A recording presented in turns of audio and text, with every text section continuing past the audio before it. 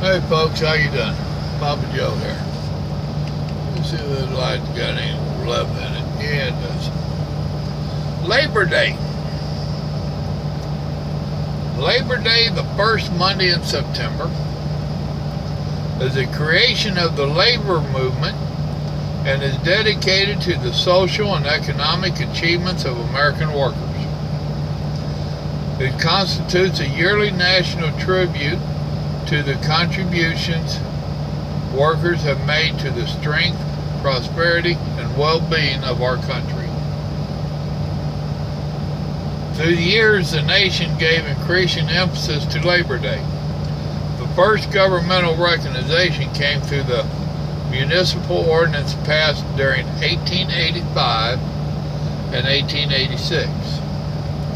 From these, a movement developed to secure state legislation.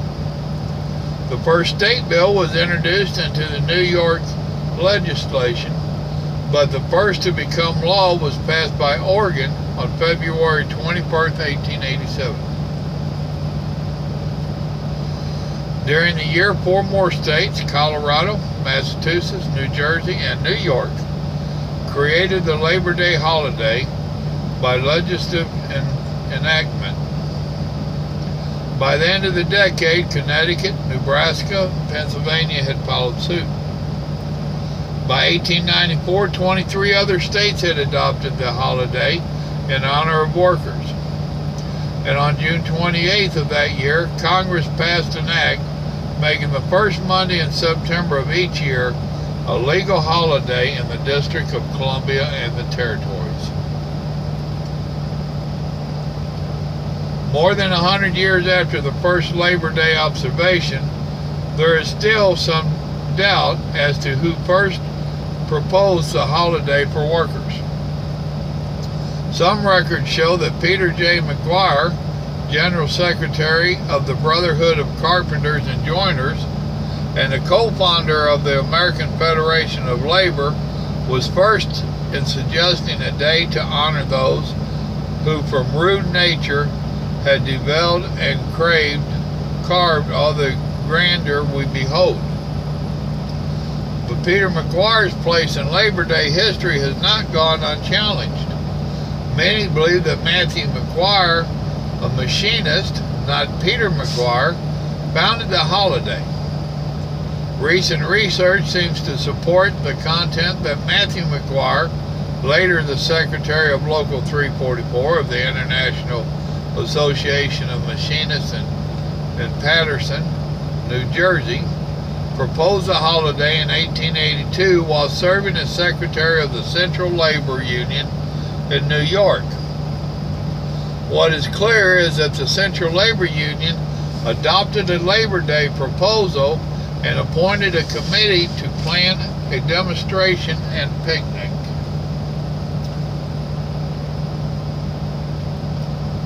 The first Labor Day. The first Labor Day holiday was celebrated on Tuesday, September 5th, in 1882 in New York City, in accordance with the plans of the Central Labor Union.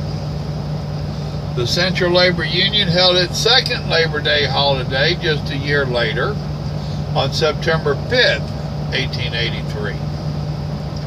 In 1884, the first Monday in September was selected as the holiday as originally proposed, and the Central Labor Union urged similar organizations in other cities to follow the example of New York and celebrate a working man's holiday on that date.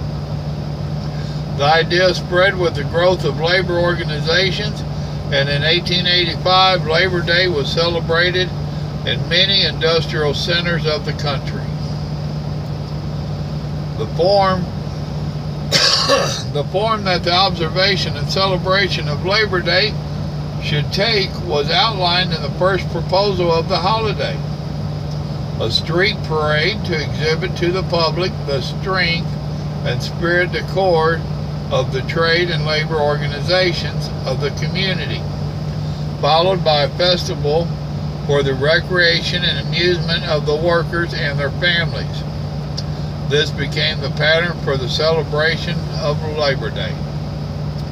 Speeches by prominent men and women were introduced later, as more emphasis was placed on the economic and civic significance of the holiday. Still later, by resolution of the American Federation of Labor Convention of 1909, the Sunday preceding Labor Day was adopted as Labor Sunday and dedicated to the spiritual and educational aspects of the labor movement. The character of Labor Day celebration has undergone a change in recent years, especially in the large industrial centers where mass displays and huge parades have proven a problem. This change, however, is more a shift in emphasis and the medium of expression. Boy, both my batteries are going down on them. Is that coming?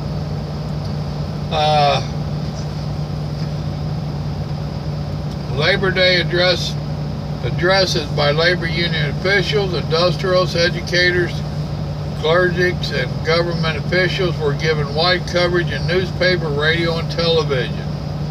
The vital force of Labor Day added material to the highest standard of living and the greatest production the world has ever known, and has brought us closer to the realization of our traditional ideas of economic and political democracy. It is appropriate, therefore, that the nation pay tribute on Labor Day to the creator of so much of the nation's strength, freedom, and leadership, the American worker. So there you go. That's the history of Labor Day and what it is supposed to mean. And in this political world that we live in, it's a crying shame that we don't have more politicians fighting for us, the working class. It's a shame.